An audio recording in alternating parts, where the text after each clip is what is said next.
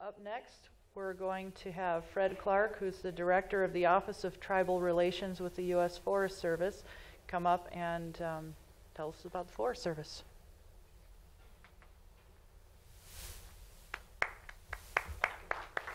Good morning, bonjour. Bonjour, Nikan. That's how you say hello, my friends, in Potawatomi.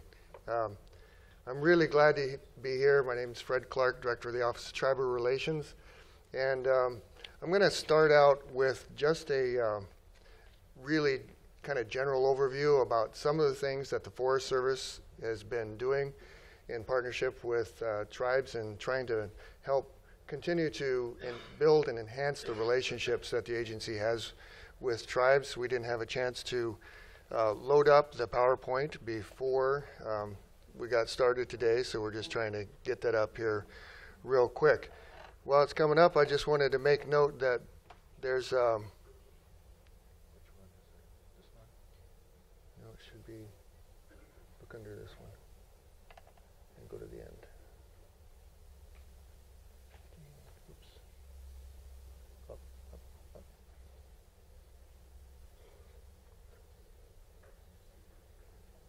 So ITC right here. There we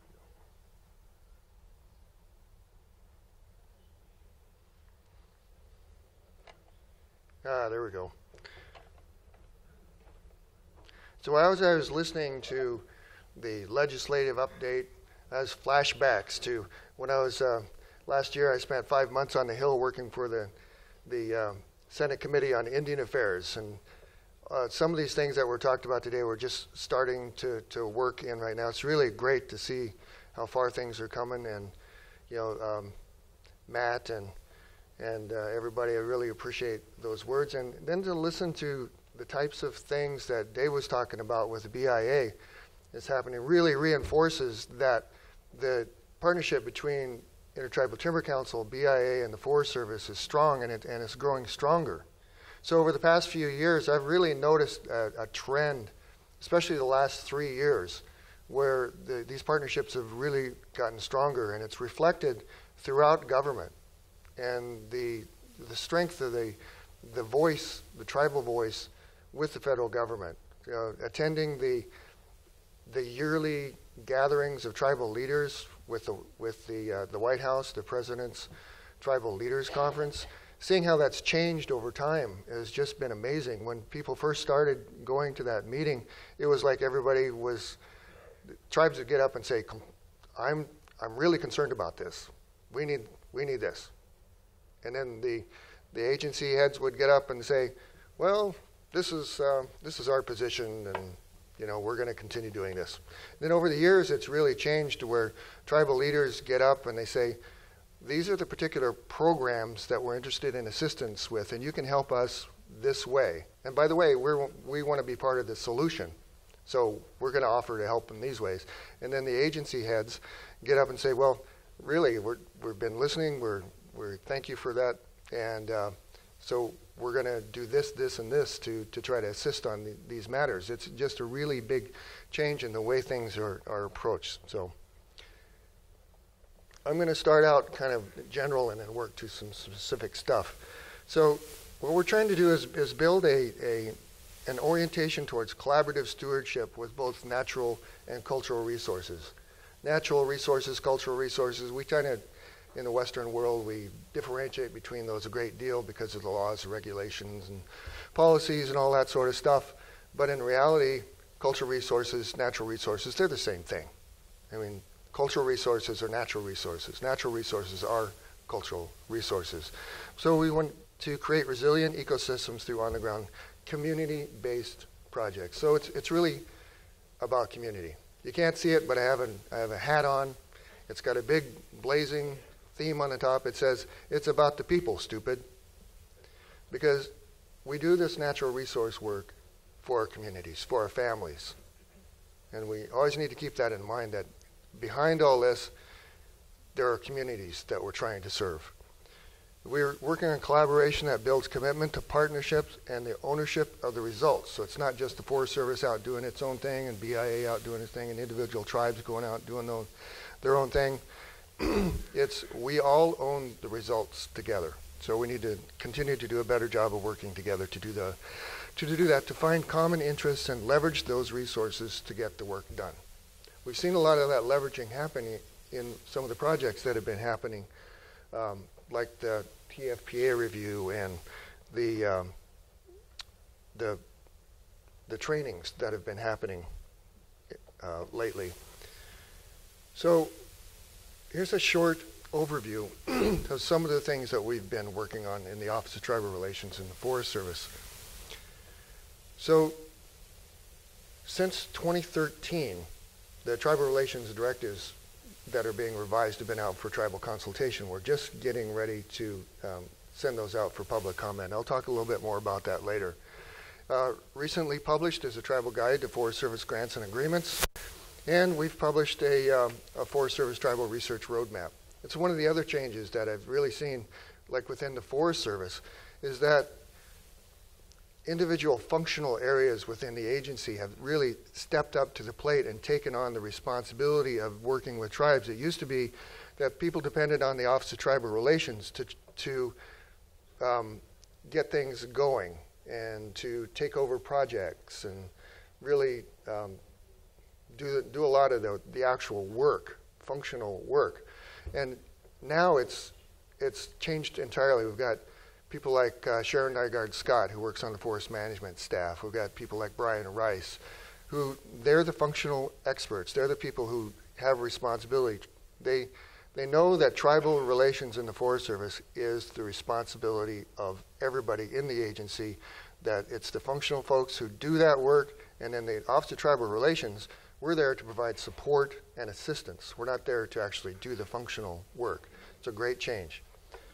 So I want to talk just briefly about the tribal engagement roadmap, because that's the big change that Forest Service Research, and Colin Hardy here is from Forest Service Research, and Sarah Hoagland back in the back is part of that too, that the functional areas are really stepping up. In the last 3 years, every research station in the Forest Service has at least one project going with tribes. And the roadmap has helped. It outlines an agenda for the Forest Service research and development staff regarding services to, engagement with, and learning from Indian tribes and other indigenous groups. So they take a very specific look about what's happening, what kind of research is needing to build and enhance existing partnerships, and support tribal decision making about what kind of research tribes would like to see. It's really great. So along those lines, I wanted to make a little shout out, because Sarah Hoagland and Dr. Mike Dockery are getting ready to do a call for papers for Journal of Forestry in a special issue of the Journal of Forestry on tribal forest management, innovations for sustainable forest management. So if you have questions about that, Sarah's over here. You can ask her.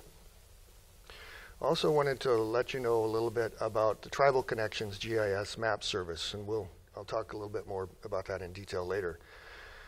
So some other things that are really exciting is that Alicia Bell-Sheeter works on the tribal relations staff in my office. It works half-time for the climate change office. So we're really being able to devote specific effort towards tribes and climate change. So it's allowing us to better coordinate with Sean over at BIA and other folks and bring that issue and that effort along. We've talked a great deal at this meeting about TFPA implementation, that the report was completed. ITC, BIA, Forest Service together. 2 trainings have been completed, and I want to let you know that we're really looking strongly at having additional workshops in the future. Great Lakes, Northwest, Midwest, all over the place where we can identify where there's a need. We're going to try to make that happen. So in the IFMAT report, we've talked about that a great deal as well. It demonstrates that tribal forestry is awesome. It's been doing that for 30 years, and people are really paying attention. It's great to see. Some other things that are happening that we're just about ready to publish: a administrative history of the relationship between tribes and the Forest Service. A guy named Ted Catton out of Montana has got this all written up. That's in galley proofs now at the University of Arizona Press. So hopefully that will be coming up very soon. We're in the final stages of putting together a technical guide. This is really for Forest Service personnel to better understand the provisions in the 2008 Farm Bill that are specific to the Forest Service around reburial, closures of national forest system land, keeping information provided by tribes confidential, and other topics. So this is all around traditional cultural uses. And special forest products is another part of those. We are testing a new tribal consultation database that's going to be USDA wide, but the Forest Service being the large agency within USDA, we're trying it out first in Alaska and then spreading out across different regions to get the kinks worked out before we can use it across the Forest Service, and then we'll use it across the USDA. We've developed web-based training on tribal relations, and it's online now for all USDA employees, including Forest Service employees. The new directives, new regulations USDA has for tribal consultation and collaboration makes this mandatory. It's not in effect yet as mandatory, but as soon as we get this this stuff going, that's going to become mandatory. We've also been helping a lot with other agencies, trying to help them understand what the relationship between tribes and the federal government is, why it's there, and how to work with tribes better. I've worked recently with the National NRC, with Corps of Engineers, with FSIS, that's Farm Services Information Service, and other agencies. So, those are some things that are going. But I want to really focus on a couple of things that you need to keep your eyes on that are coming up. We'll hear more about the first one a little bit when Billy Barquin is talking, because it has to do with forest plan revisions and the new planning rule. So the new planning rule has specific provisions about tribal consultation and has specific provisions about working with traditional ecological knowledge and protecting sacred sites. These are all really important elements in there. So it's just an idea that if forest plan revision is happening in your traditional use areas, get involved with that. There are climate change hubs that are being established with centers of activities around adaptation with Department of Interior, Forest Service Research and Development, and the Climate Change Office. And we're trying to develop a series of new communication tools, blogs and webinars, and website enhancements. Now I want to back up a little bit and spend a little more detail with some of the things that I just mentioned. First of all, the Tribal Relations Directives. Because the Tribal Relations Directives it's two parts. There's a manual and a handbook. The manual tells Forest Service employees what to do. And then the handbook tells us how to do it. So we've done both of those for tribal relations. As I said before, it's been out for tribal consultations since 2013, summer of 2013, and it's on its way to the Office of Management and Budget, so we can publish it for public comment. There will be a 60-day public comment period, and at the end of that period, then tribal consultation will end and public comment period will end, and then we'll take all those comments from both the tribes and the public and rework that a little bit for the final. So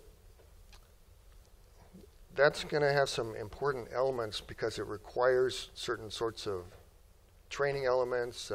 It has a whole series of tribal relations related core competencies. So that'll be really good to look at. Let's look a little bit. There's the tribal guide to grants and agreements. It's called Start a Partnership with the USDA Forest Service or obtain federal financial assistance. What this does is it goes through all the different authorities and all the different branches of the Forest Service and peels out the authorities that tribes have to work with the Forest Service, and a little bit about how to go about that. So it's really useful. You can find it on our website, and may as well tell you right now the easiest way to find our website is just to Google Forest Service Tribal Relations. You know, it's easier than giving you a big long URL. It just pops right up. You can find it real easily.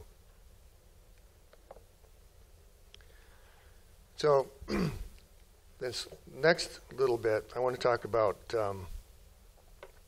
sacred sites and sacred sites protection, because we've spent a lot of time and effort and continue to do that.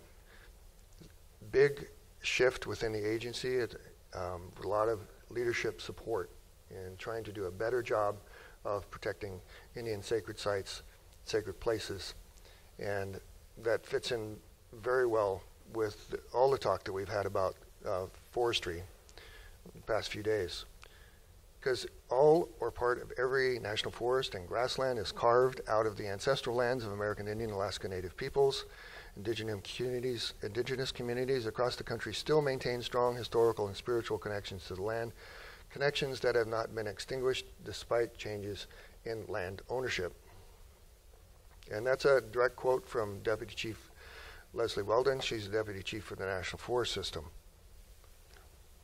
And it connects with a mapping tool that we've just developed and we're about ready to make public. We don't have permission yet to actually release it, but I want to give you a little overview of what it is about, because you know, Butch Blazer was here the other day and he talked about 2,600 miles of land, shared border between Forest Service and tribes. Well, that's an old figure. And with this new tool that we've developed, we've been able to do new calculation, and it's closer to 4,000 miles. So it's, and growing. But it's not just the border that's the connection. It's the relationship between our lands and jurisdictions. And the Tribal Forest Protection Act is one way that really illustrates that it's beyond just the border. It's the shared responsibilities, shared resources, and shared interests. So what we want to do is improve decision making for incident and resource management, uphold treaty and trust responsibilities, define the scope of tribal needs and interests on Forest Service lands, and identify cooperative opportunities. So we developed this tool that has 3 layers. The first layer is the standard Forest Service lands layer, administrative boundaries created from agency data, and it's lands that are administered or owned by the agency. Then we also have the tribal lands layer that we got from the census, the Tiger files at census. And they're Indian lands, federally recognized tribes, at 56.2 million acres of tribal land held in trust. It's this third layer that is perhaps of most interest for this tool, because it's the ceded lands. It's the land ceded by tribes to the federal government by treaty. And it's based on the Royce maps. And so the Royce maps are maps of ceded lands that were kind of handwritten, hand-drawn maps that have been used for years and years and referred to. But to my knowledge, they've never been digitized. So we digitized them. And it's important to include these because many ceded lands overlap National Forest System lands. Current tribal members retain all these interests in those lands. And tribal consultation should include tribes represented in the ceded lands and nearby tribal lands. So from my point of view, I think, you know, if I was a new person coming onto a national forest and I wanted to start working with tribes, how could I easily find out where those tribal lands are, what the tribal trust responsibilities extend to, and what the treaty responsibilities are, the obligations around treaties. And this tool actually provides a really easy way to do that, because you can drill down pretty deep on the land to look at that.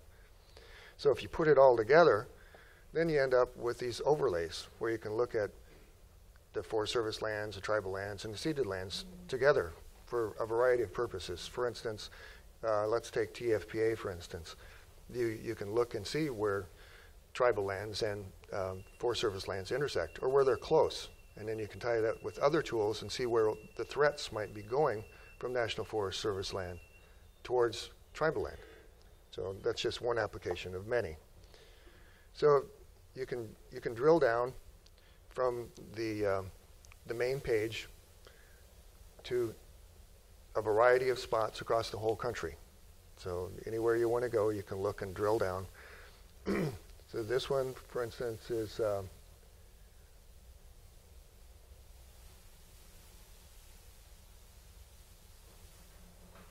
This one's in the west, northwest, and this one's in New York. This is the Finger Lakes area. So just a couple of quick examples. I'm not going to spend a lot of time on it, but pretty soon we're going to have that available for everybody to use. But some things to remember about that tool is that Tribal Connections should be used as a reference point for information only.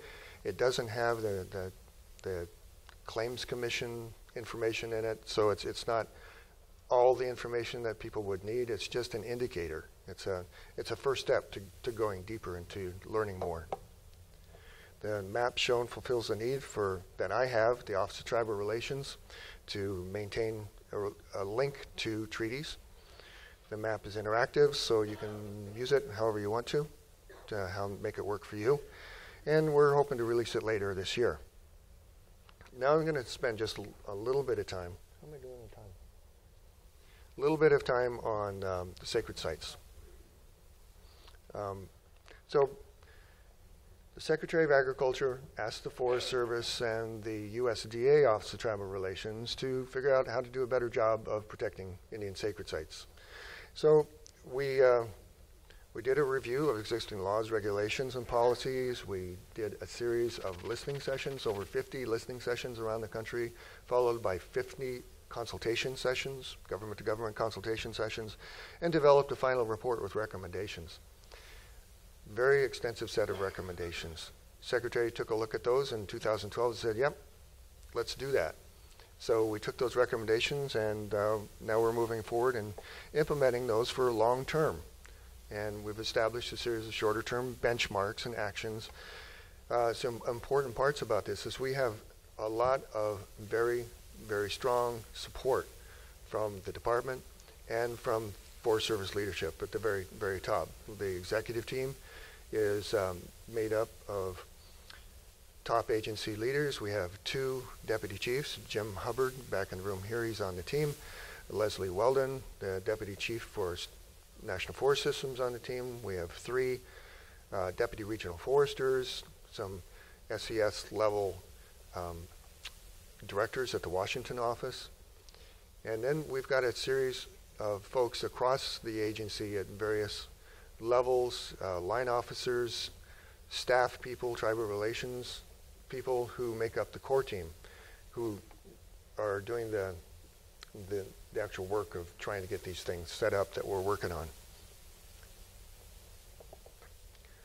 So the 3 sub-teams of the core team are working on communications, policy and guidance, and on-the-ground actions, and those reflect the themes that are in the Sacred Sites report.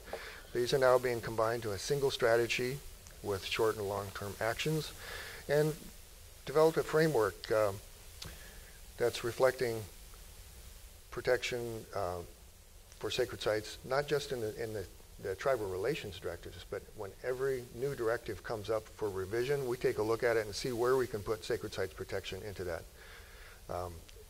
Even ones that aren't coming up for revision, we're doing a review of the directives to see where we can insert sacred sites protection in, for instance, land transfer. We're not in the middle of revising those directives, but we're looking at those directives to see where we can insert aspects of sacred sites protection.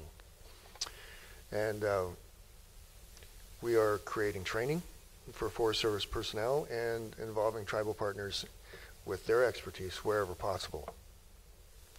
So what are we doing?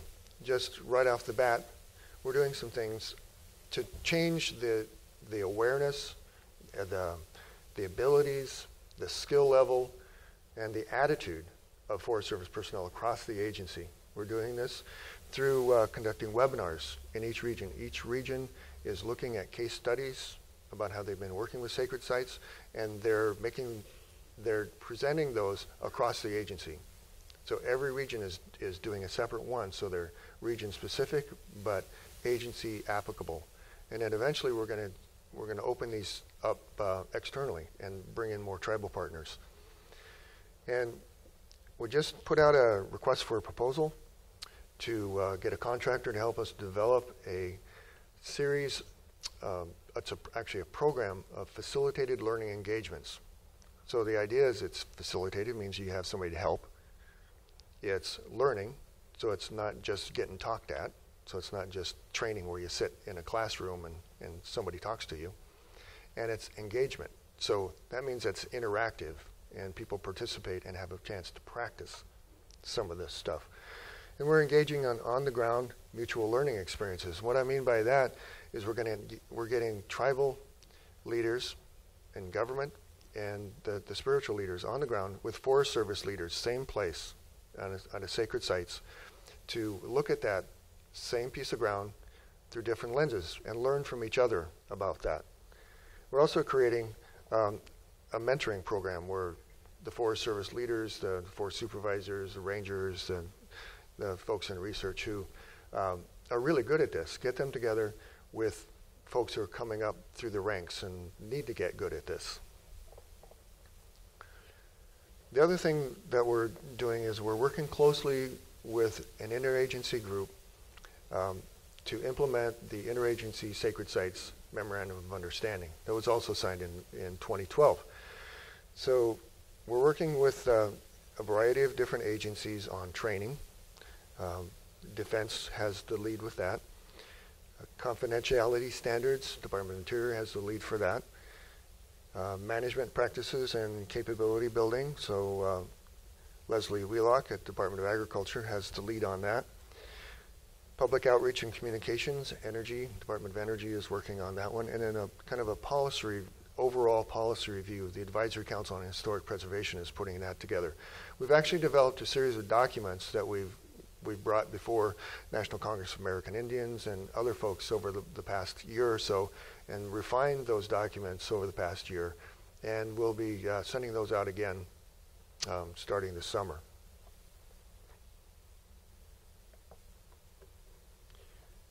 So that's just a very, very quick overview of what the Forest Service has been up to in tribal relations in general.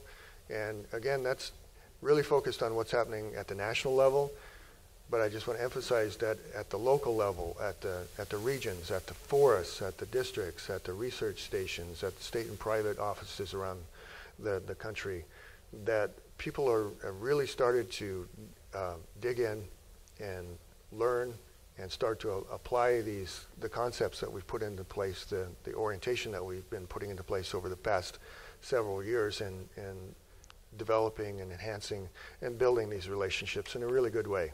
So I'm really encouraged as we move forward. So thank you.